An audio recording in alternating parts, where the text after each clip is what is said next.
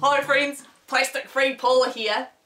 Did you know that if you compost effectively, recycle efficiently, and give your rubbish a wash out, because no one likes a stinky bin, there's generally no need for a bin liner. But for those of you who would like an environmentally conscious solution to lining your bin, here's an idea. Take an old newspaper. I've got my pre-loved copy of the WANAKA Sun. Sheet by sheet,